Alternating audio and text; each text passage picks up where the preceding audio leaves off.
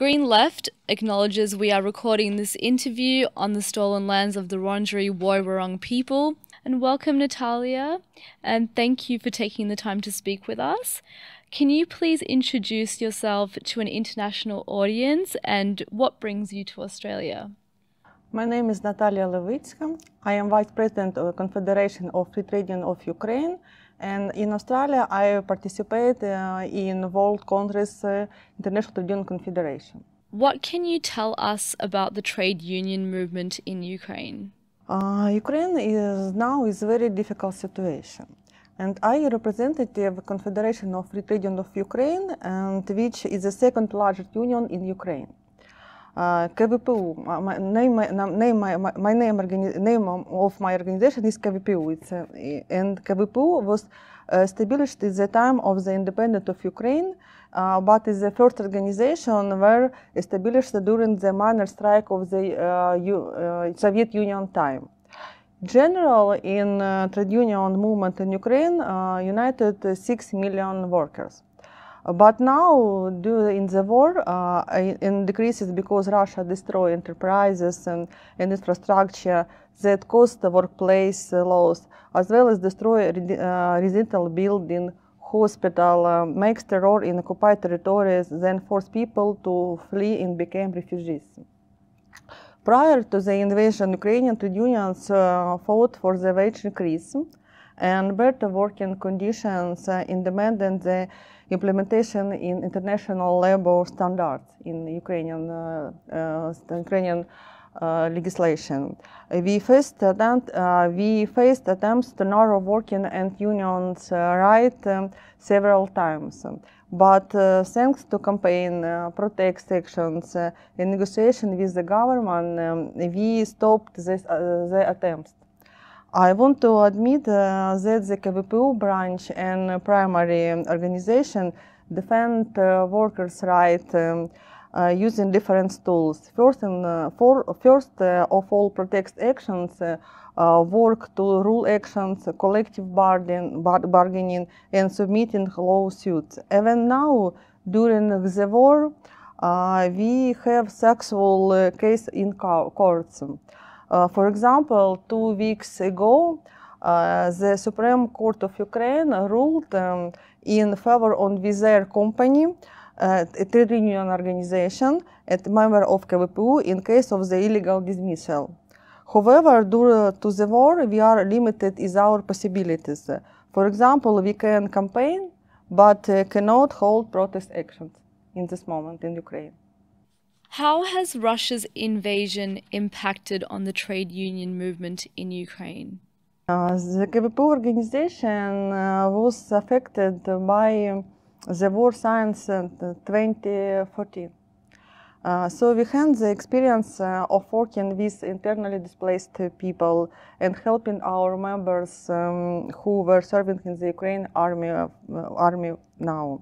Moreover, we had cases when our union leaders were kidnapped and tortured by Russia by separatists. And our unions were prohibited. But the Russian full-scale invasions ran it on all our cities and villages, killed people, and brought terror to our country. And trade unions are faced with new challenges in the moment, including risk for members' life, displacement, loss of home, loss of job and incomes, sexual violence and torture, and risk of human trafficking. Moreover, Ukrainian children were illegally taken to the Russian Federation. It's very big problems for Ukraine now.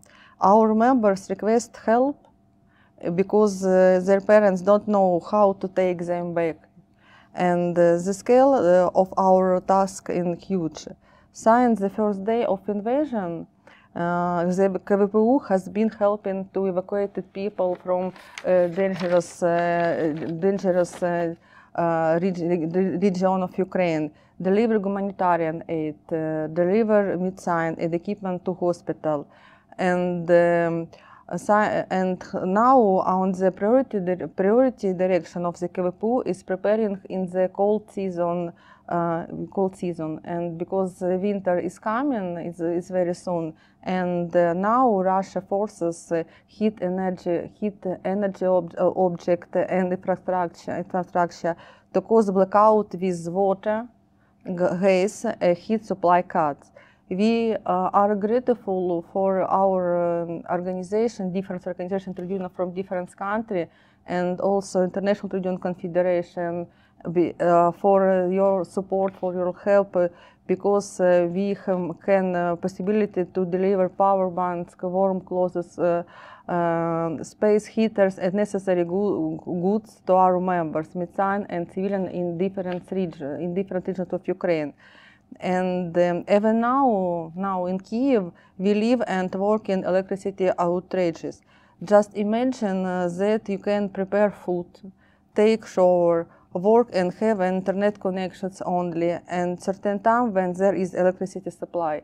And now it's very important for us. It's prepare for winter season, because everyday situation is very dangerous. Every day Russia destroy our energy object, organize attacks for our civilians.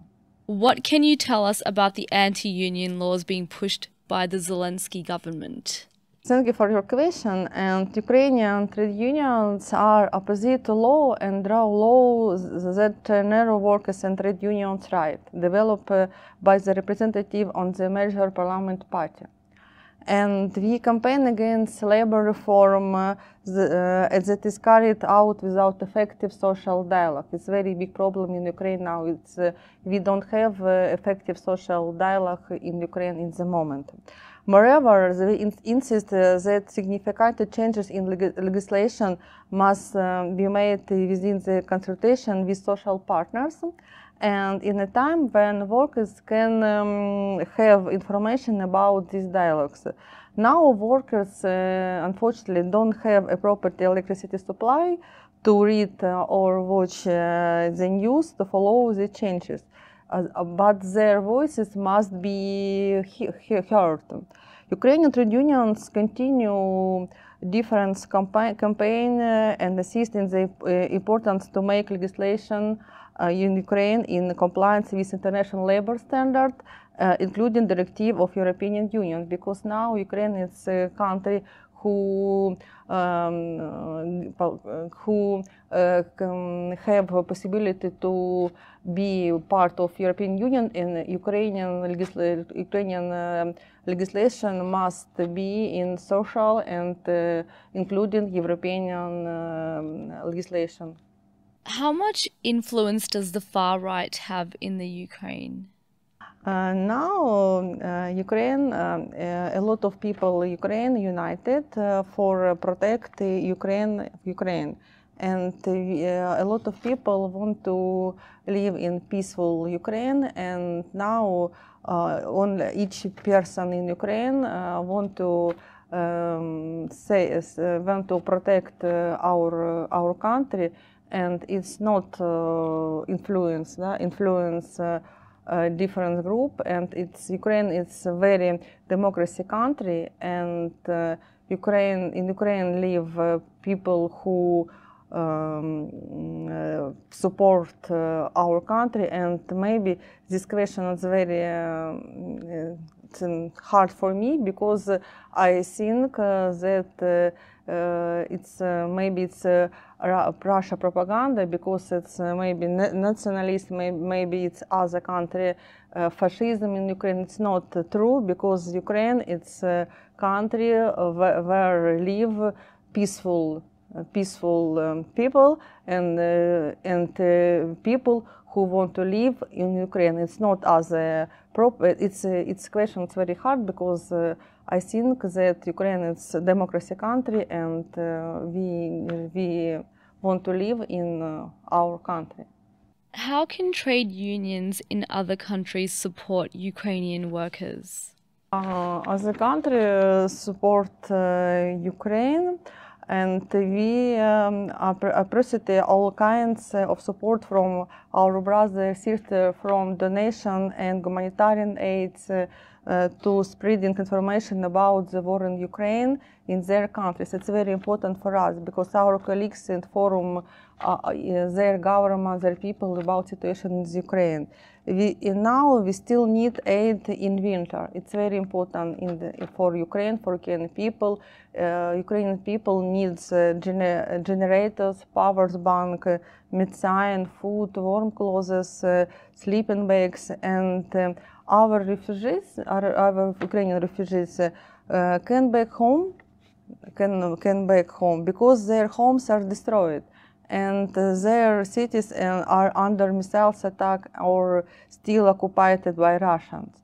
And we ask our trade union to spread information and explain to their member that the time war in Ukraine has had a devastating impact of people worldwide. And the people of Ukraine are fighting for their freedom, democracy and peace and all the world, all the Europe. And they gave their lives not only for Ukrainian land, but Ukrainian people fighting for a better future for the world. What are your thoughts on the post-war reconstruction of Ukraine? The post-war reconstruction of Ukraine must be inclusive and must be aimed to build an economy based on decent and green job, because it's very important. Because now in Ukraine destroyed a lot of enterprises and a lot of people lost their job. And the trade union, as a representative of workers, should be involved in this process of developing a plan of the rebuilding of Ukraine. Ukrainian people have paid a huge price for freedom and peace, and we have no illusion that the rebuilding process will be easy, because it's a very hard process, and unfortunately a lot of enterprises destroy. It's big enterprises, for example, coal mine, and for example other big enterprises. And all social parties should cooperate and work hard to ensure a better future for our children, because now it's very important. We need to think about rebuilding of Ukraine. What are your thoughts about Ukrainian-Polish calls to expel the Russian Union, the FNPR? Russia Federation continued to destroy Ukraine and commit genocide against the population. Russia using rocket strikes and bombs, and Russia occupied our territory, and now Russia is committing the crime of genocide, crime against humanity, war crimes, and the crime of aggressions. Unfortunately, FNPR support the war in Ukraine and the criminal action and policy in the Russian authorities, and we think that FNPR is not to be part of ITUC, and Congress ITUC will decide these questions, and I think that our colleagues from other countries support of Ukraine. It's very important for us, because all organizations of the world support Ukraine, and today we have a meeting event when we inform our colleagues about situation in Ukraine, and all colleagues from Germany, from French, from Italy, from Moldova, and country support of Ukraine. It's very important, and now International Trade Union movement need to do a lot of things for Ukraine, for your support, for help Ukrainian people. Do you have any final comments that you would like to make? Now I want to ask a lot of people, please stand with Ukraine and help us to win this war, because it's very important. Now we live in very difficult conditions. Please stand up with all those who fight against authorities and totalitarian regimes, unjust and right violation. We should fight for a better world and to ensure that never again will be wars, genocide and crimes against humanity. And Ukraine must win in this war, and Ukrainian people must live in the decent work condition. Ukrainian people must live in peaceful country, and only together with other countries, with all the world, we can win this war. Thank you for taking the time to speak with us today, Nataliya. Thank you for your possibility to inform Australian people about the situation in Ukraine.